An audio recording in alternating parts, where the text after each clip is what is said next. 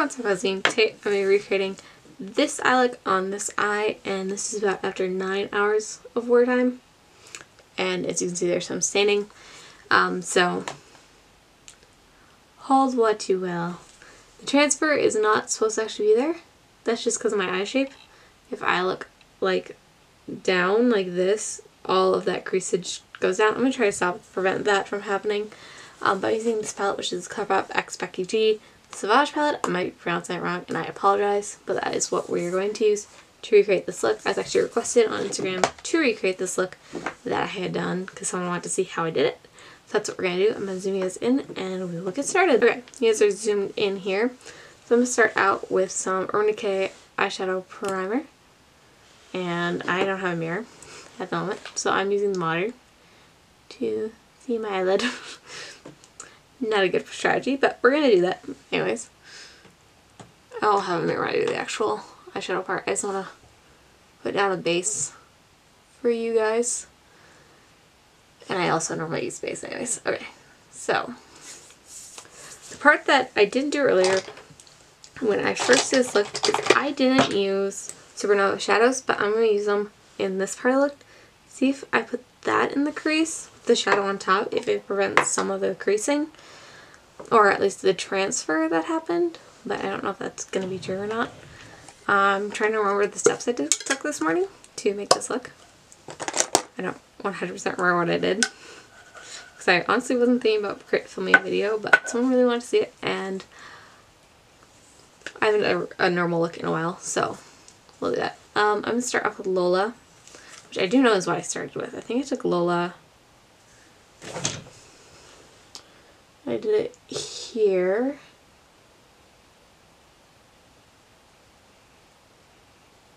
Just like that. And then I went into Sangria. This is going to be kind of a quick tutorial because I've already done it once, so I'm not making it up as I go, which actually is what I should do.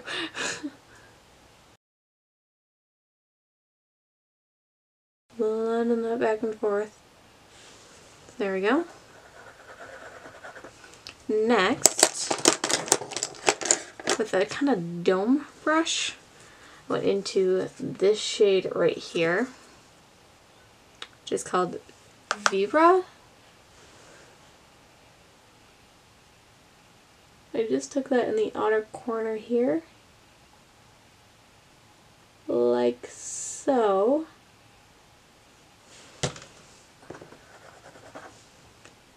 And then I took that actually underneath my lower lash line as well, about yay much. And then I went in with Sangria next to that. I totally forgot to put back on concealer. Oops. That's where I put that. And then I went into Lola, which is that first shade that we took, and I put it there. Now this is the part where I decided just to finish the lower lash line. You don't have to do this order, this is just what I did. So we're going to take ColourPop Creme Gel Liner in DTLA, which is kind of like a navy blue. And I did half of my lower lash line with that. Or the waterline, I should say. So about there. And then I took a Morphe liner. This one is in Lydia, which is kind of a maroony shade, which kind of goes with Sangria. I did the other half with that. So there we go. Starting to get somewhat where we're at with that look. So next, actually the inner corner, and that was with Astrology, which is this kind of champagne-y shade. And I popped that right here.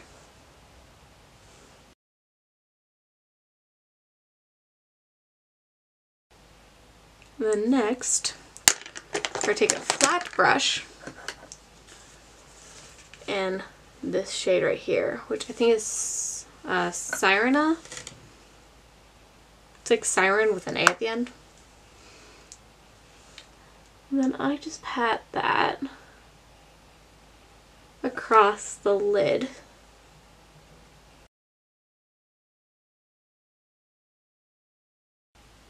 It's very pigmented, but it does stain your eyes.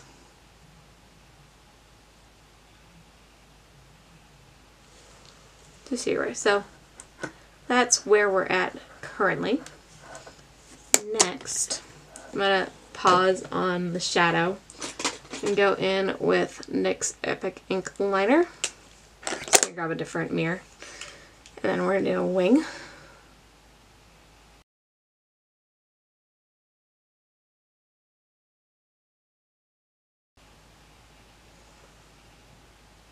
It's not the same wing, but it's close enough. That's where we're at currently. So now this is the part where I'm going to switch up from what I did initially, just to see if I can help with that transfer. So I'm going to take ColourPop Supernova Shadow in Astrology. This one was a collaboration with Kathleen Lights. I don't know if this shade is still available on their website. This is different from what I did on this eye. Just to see if I can make it look slightly not oh, that just all fell onto my eyelash. Perfect. That's what we want. I apologize if I'm going in and out of focus. My camera does not autofocus. So we're going to put that down as a base here.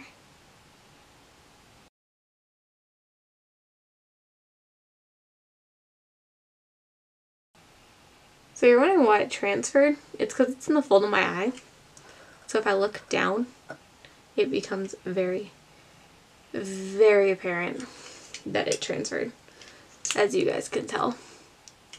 It takes a while for it to do it, but over the day, it will transfer. So this might help it to not transfer right away, but I cannot guarantee that, and that's just purely my eye shape.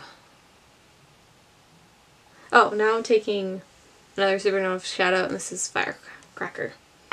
That was not focused, but that's what I'm using.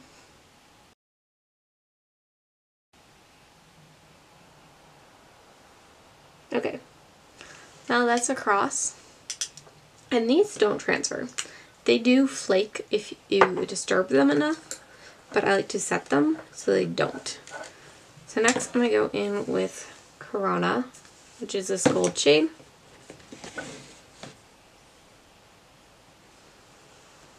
I'm going to put that on top of where we put Astrology. So just like that. And then I'm going to take Katrona, which is this shade, and put that over Firecracker.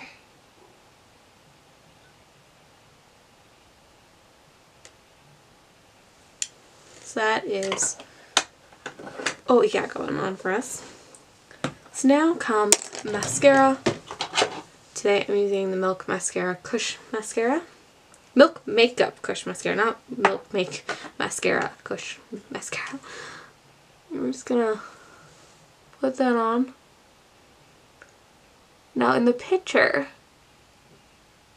that I posted on Instagram, I had false lashes on.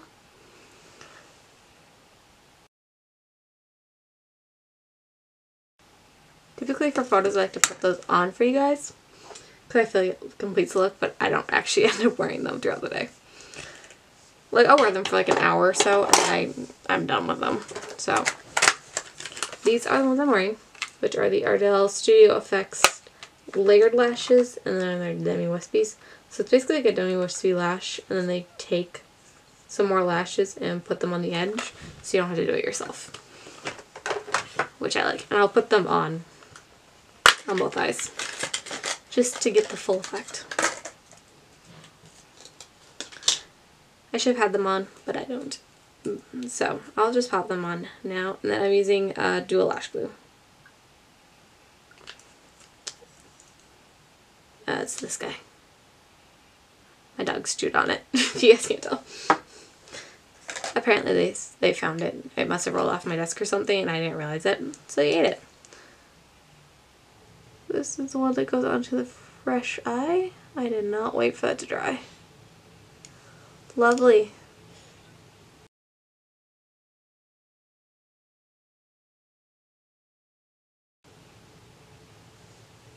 There is the finish eye. But let me put the lash on here so you can see the full comparison.